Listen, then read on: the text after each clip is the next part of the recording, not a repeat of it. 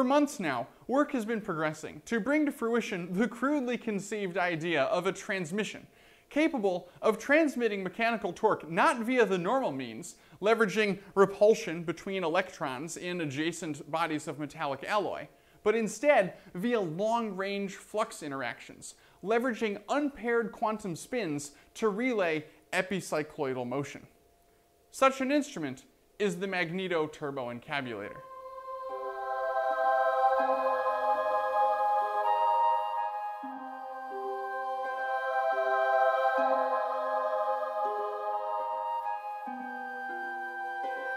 Like many other devices where the generation of power is based on the relative motion of conductors and fluxes, this unit receives impulse via hard mechanical coupling to this carefully constructed armature, which in turn has transformed the chemopotential energy found within an ordinary galvanic pile. However, on the other side of this coupler, that's where the magic happens. As this mechanical impulse passes from layer to layer, velocity decreases, while theoretical maximum moment of force increases. In addition, the minimal contact environment within the Magneto-Turboencabulator creates waste vibrations with nearly hypersonic amplitudes. When resolved on the complex plane, the well-constrained reciprocating motion of the penultimate orbiting carrier pseudogear is merely exponentiated time multiplied by I, the imaginary constant, or J for all you electrical engineers, and a rate constant, which we are measuring here with a relatively mundane optical photogate. Minute and random variations in the quantum zero-point energy stimulate the recombination of electrons and holes, creating super terahertz radiation here. This radiation is incident on a series of silicate-based substrates that have had their backside coated with electroconductive elemental deposition. These layers are extremely thin. Surface plasmons are then used to redirect this 2 electron volt radiation into a small sample of chalcogenide salt.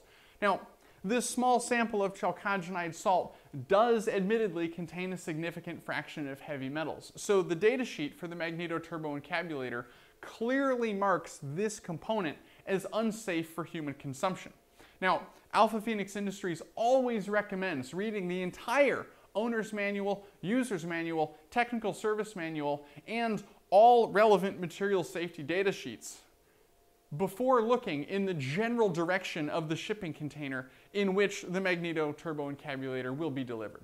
If this system were not purely aesthetic and was capable of transmitting a significant torque without stall, then this photogate arrangement could be replicated on the output shaft, and then phasers could be used to determine the output moment of force. As it is, the system only ships with angular rate measurement capabilities, so keep that in mind when you're speccing your system. Now, if you are calculating the output moment of force and you want to convert to torr hectare meters or BTU, then you'll need to account for the non-Hookean nature of these magnetic force elements in the final stage. Observe as I simulate an unexpected divergence in the output moment of force. The penultimate magnetic sun continues its oscillation in the complex plane after overcoming a brief activation potential barrier.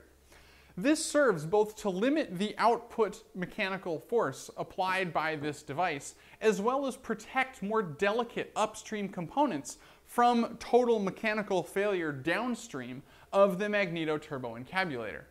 And that's about all there is to it. It's worth noting, though, that the historic device that you may be familiar with was surmounted in a logarithmic casing, primarily consisting of prefamulated amulite, while this prototype of the Magneto-Turboencabulator primarily consists of a cellulose-based organic composite that has been coated in a fine metallic dust and is mounted on a relatively simple bamboo workbench. Now, the Magneto-Turboencabulator is far from completion, but I'm very, very confident that in no more than 10 years of relatively uneconomical levels of research and development, there will be one in every home. Thank you for your interest in the Magneto-Turboencabulator, and for more information, contact your local representative.